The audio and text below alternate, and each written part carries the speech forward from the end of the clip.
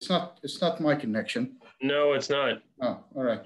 I know it's easy to blame your connection since you're in there, but it's not. No, this is on us. Somebody. No problem. To get on another Zoom conversation. Very sorry about that, and sorry for the audience. I hope you stayed with us. Joseph, the floor is back to you. I'm sorry. So I was talking about,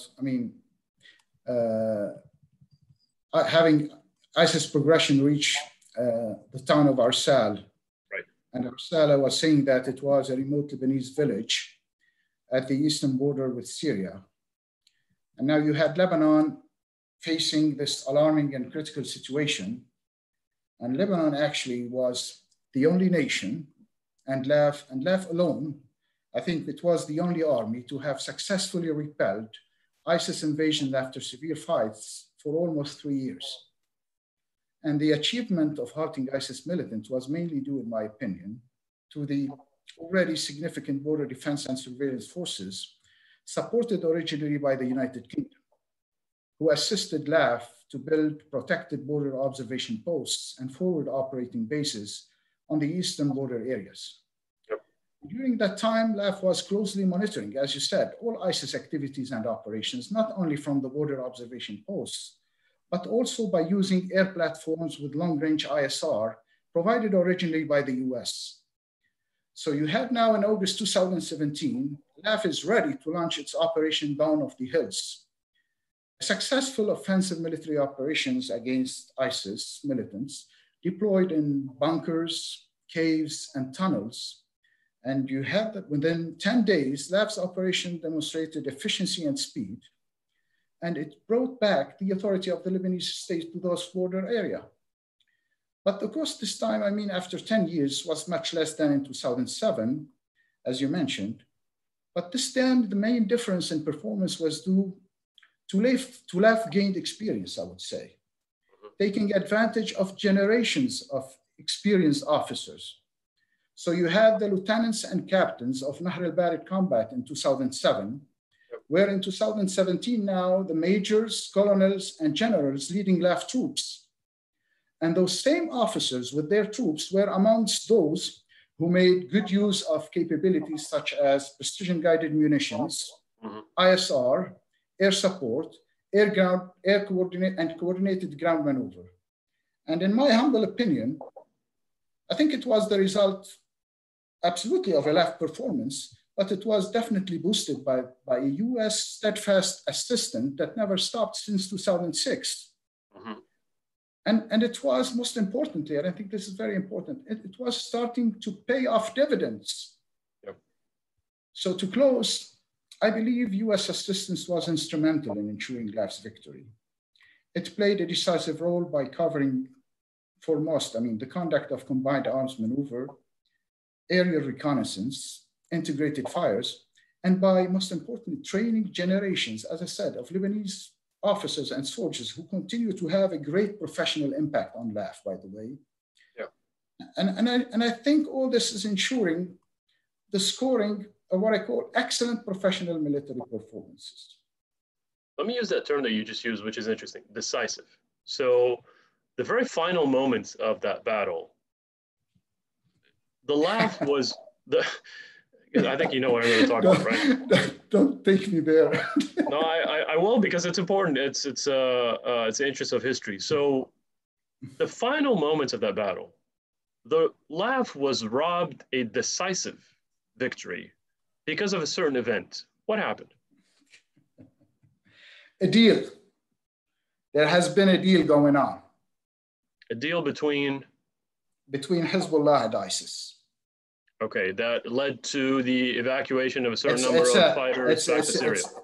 It's a strange combination, but yeah, as you said. And they were able to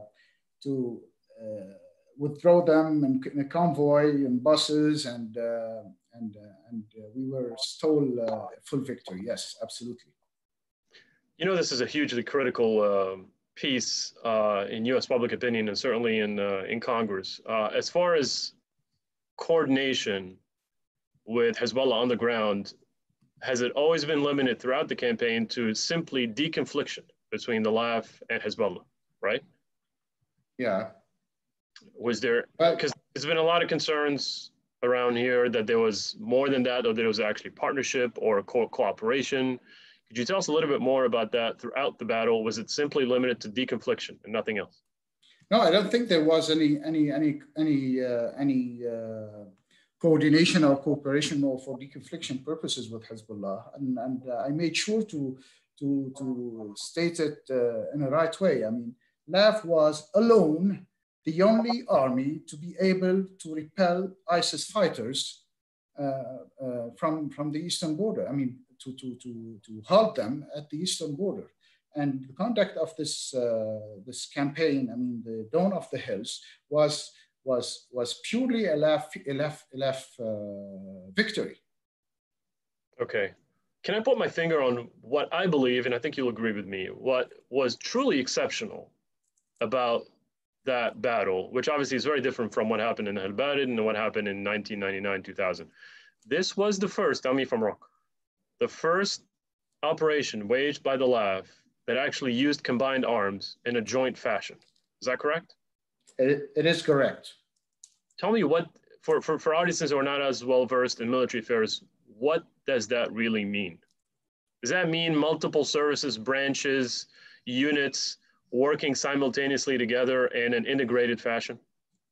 I think you're putting your finger here on another feat of ingenuity of LAF's achievement, I mean, in that battle, by lasing from an airplane over ISIS targets. I mean, for laser guided munitions. I mean, from the artillery to that was a really, I mean, high risk but very critical combination that was also put LAF on a successful track in its targeting and in diminishing ISIS deployment. Is that the future, Joseph? Is the future of the Army a special forces oriented kind of army, small, nimble, agile, integrated?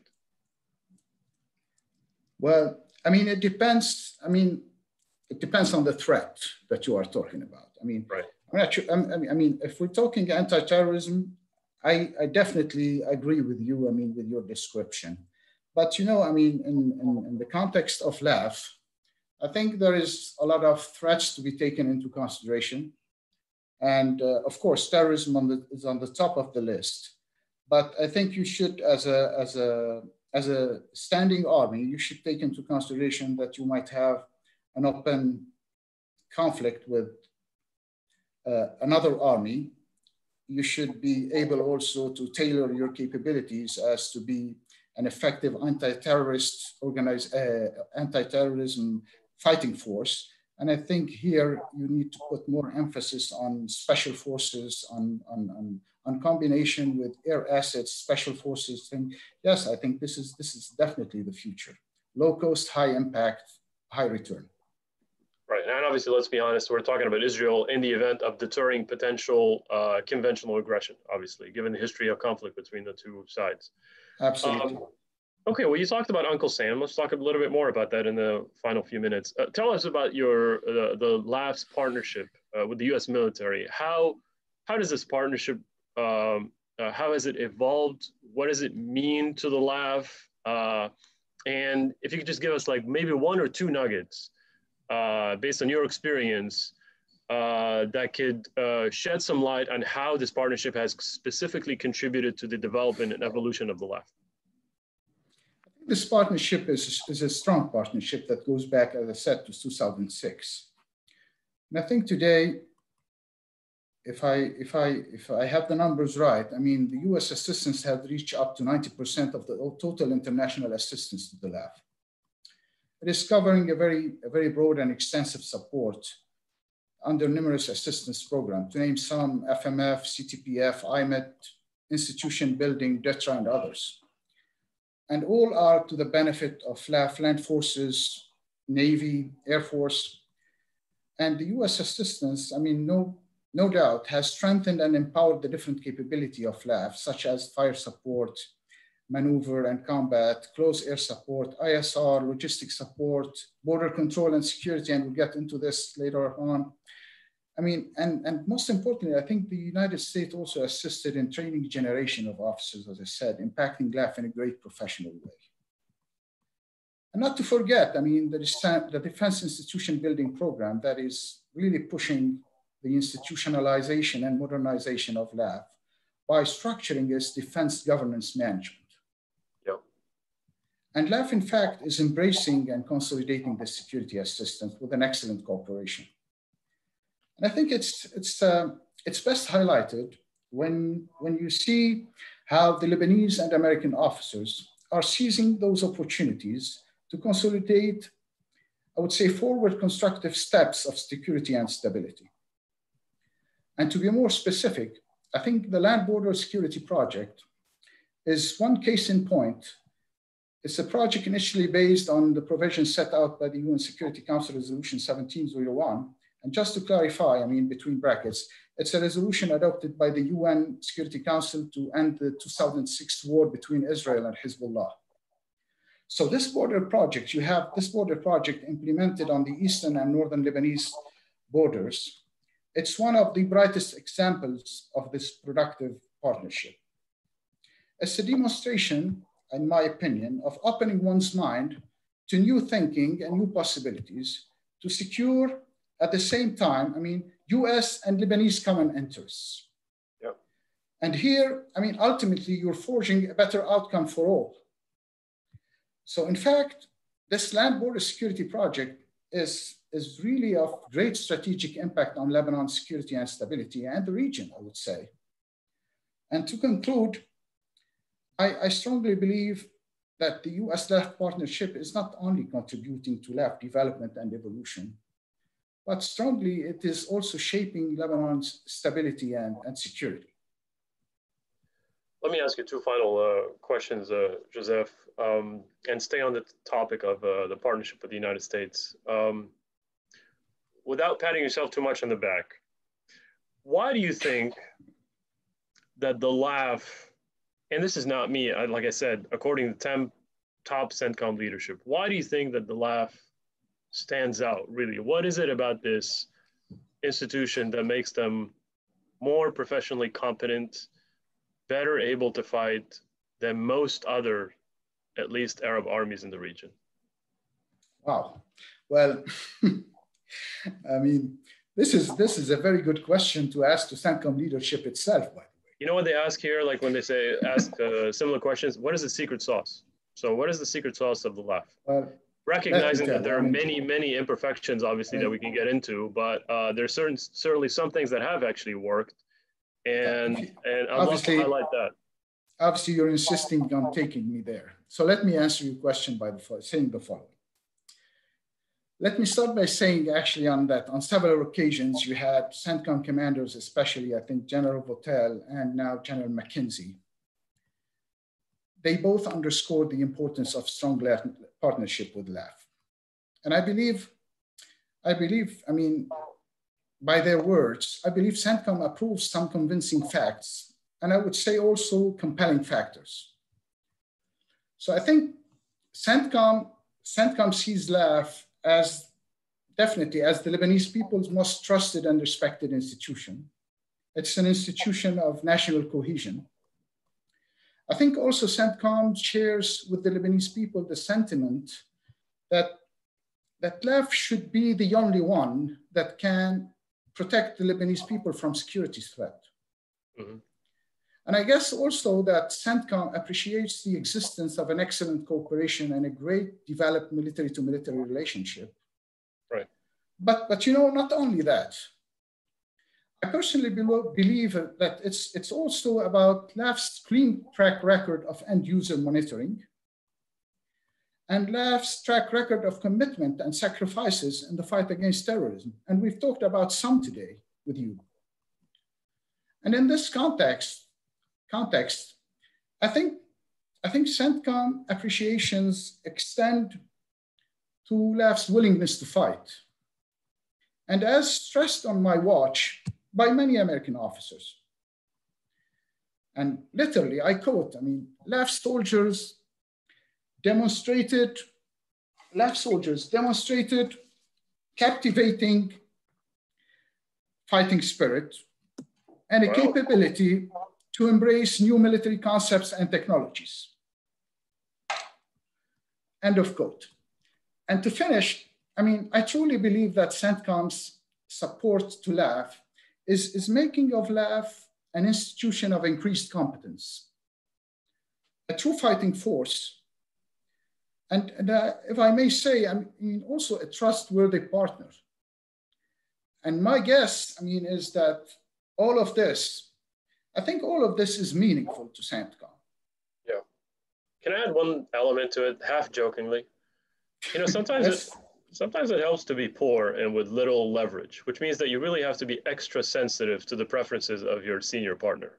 And I think the LAF has been extremely sensitive to the wishes and the preferences of the Americans, because they know that the biggest source of support remains Washington. And if that kind of assistance is cut, if it's reduced in amounts, then actually, as a matter of fact, I'll ask you that question.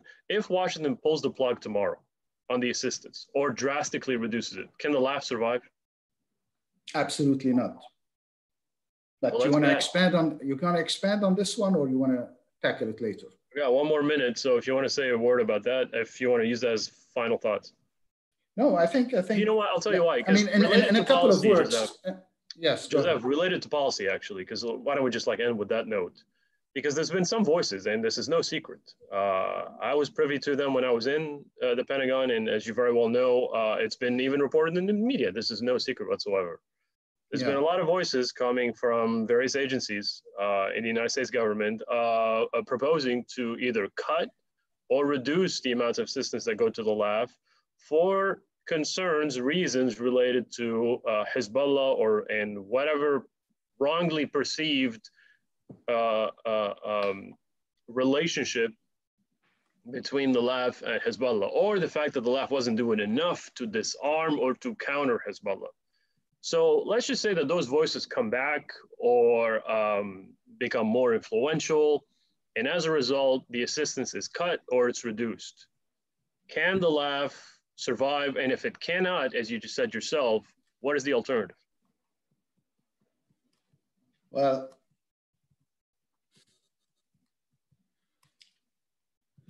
you know, I'm not sure there is enough convincing evidence to support, I mean, a statement that LAF is really, I mean, complice with Hezbollah or whatever.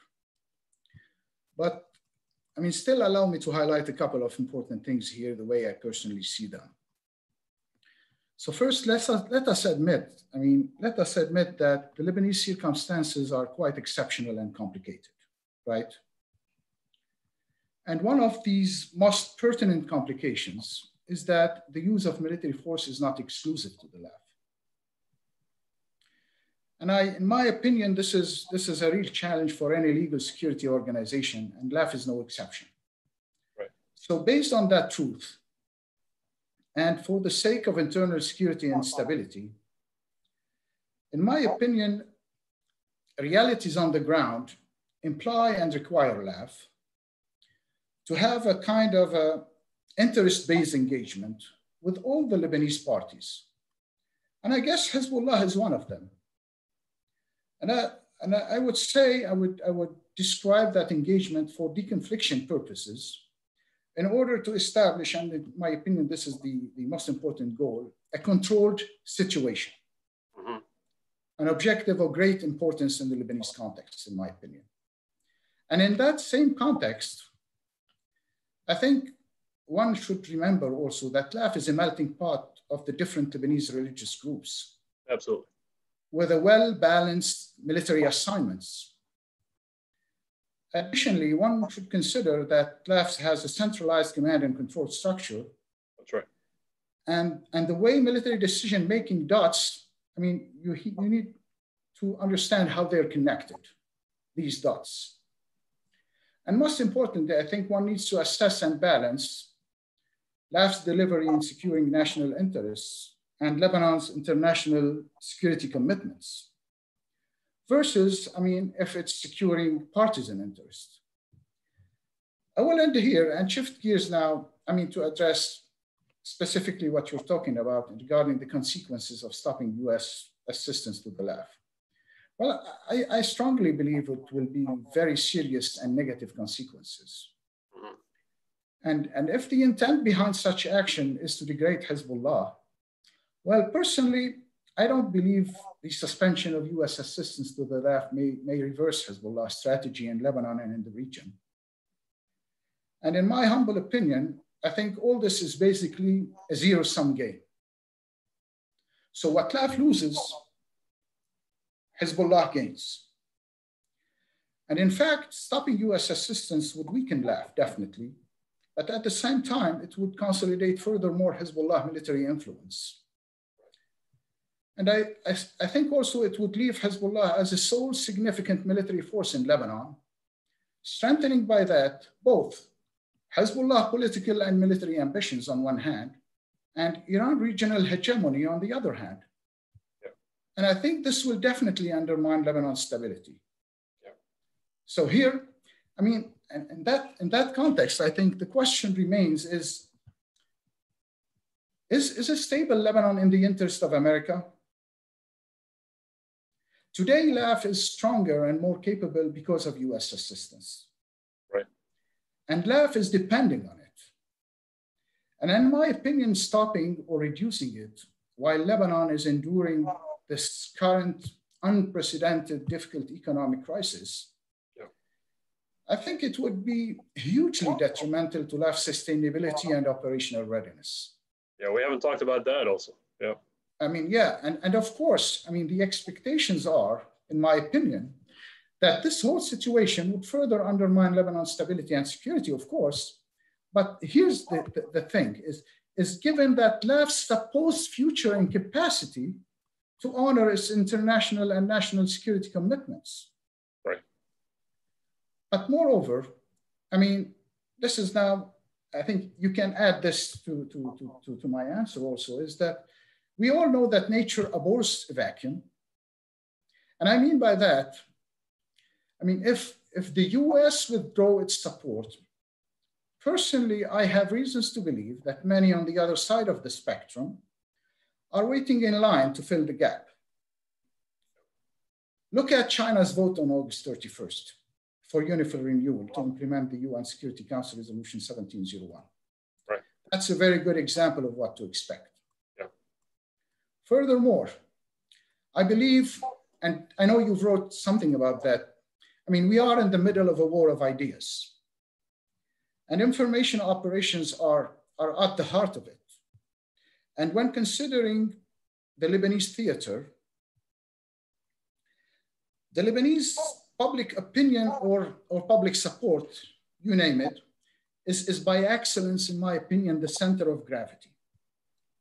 Therefore, if US commitment to strengthen LAF is to continue, I'm confident that it would consolidate furthermore Lebanon's stability, strengthening by that the national consent over LAF's role, and it would increase Lebanese public support and the political backup to the LAF.